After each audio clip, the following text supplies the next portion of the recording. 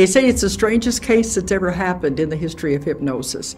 You can't call it channeling, you can't call it hypnosis because it is so different. It was actually going back through time and contacting Nostradamus while he was alive, living in the 15th century, 1500s in France. But it happened totally by accident. About 10 years ago in 1986, when I was working with a woman, we just wanted to go into a past life to see if she had a past life.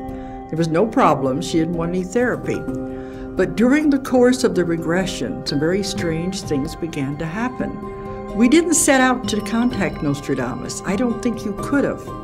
It was something that was totally unpredicted and simultaneous and spontaneous.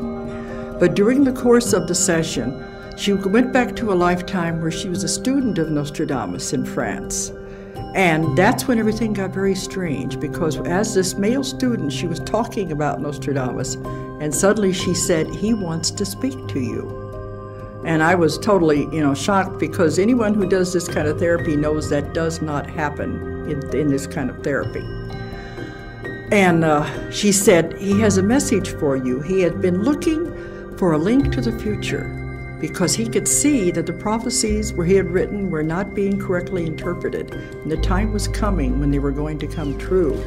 He says he has an assignment for you. He wants you to get the book that has the prophecies in them, in French and English, and he wanted me to read them to him, and he would tell me what they meant and explain all of the code that has been lost for 400 years. But we successfully translated all of the known prophecies, almost 1,000 of them, and I had the unenviable job of putting them in order, in a chronological order of some kind. It took a computer to do it. But the translations were coming so fast at the height of our work that as fast as I could read them to him, he was giving it back. We were doing 30 translations in an hour. It's absolutely impossible for the human mind to do that. It cannot think that fast. But he was telling me what all the symbols were, the anagrams, and he broke the code. Then I had to use a computer to put it together. So it ended up with 3 books because it took many twists and turns along the way. But there's another part to this that makes it even stranger, is he was most emphatic. He said, "You must understand you are not speaking to the dead. I'm not a spirit floating around out here somewhere." And he wanted me to be very sure that I emphasized that.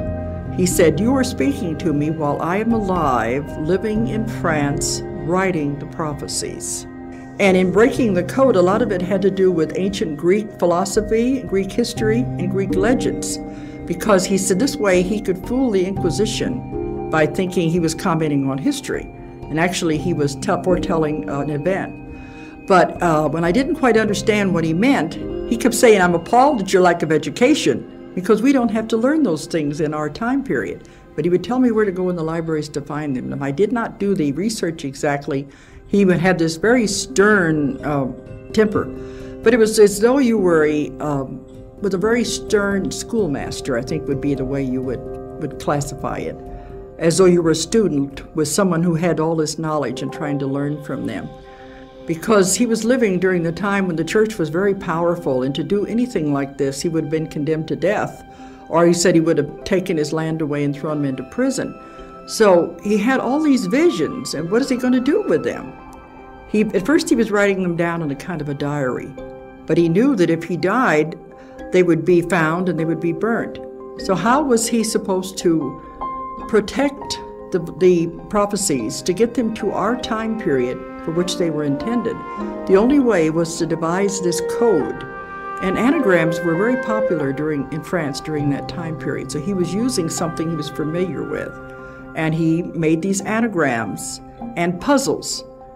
And there were, that's why he was almost 1,000 of them. He said there were actually about 1,500, but some of them have not survived to our time. The main reason that he said he was making this contact was because he wanted us to help change the futures. So he believed that mankind could change the future, especially if you knew what that future was. So his job was to tell us, this is what's going to happen if you continue along this path. And he said that man doesn't know the power of his own mind. If you knew what was going to happen and focused on the opposite scenario, the opposite effect, that could be our future. We could create that with our minds. But he also said, if the power of one man's mind is that powerful, imagine the power of group mind. That if you get groups of people focusing on the opposite, on peace and harmony for the world, you could truly create miracles, because the power of the mind at that point would not only be multiplied, it would be squared. The power would be tremendous.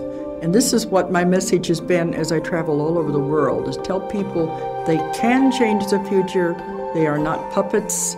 They do not have to go along with what is predicted. We can have a wonderful future if we just know about it, focus on it, use our minds. We're so scattered. Our energy is very scattered.